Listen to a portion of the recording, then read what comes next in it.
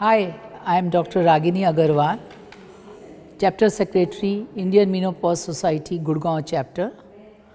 I am Medical Director and the Clinical Director, Pratiksha Hospital, Gurgaon.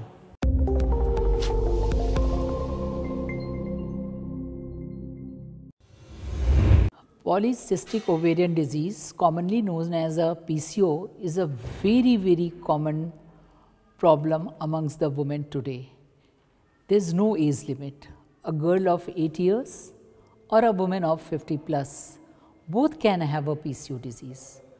It is like an epidemic and it is a lifestyle disease. So, lifestyle modification is very necessary.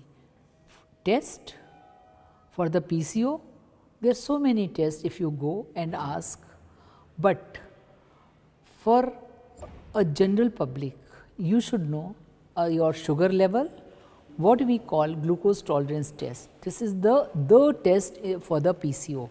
If it is altered, that means you are having polycystic ovarian disease. And another marker of the PCO is anti-mullerian hormone. If this is increased, you are certainly suffering from the polycystic ovarian disease.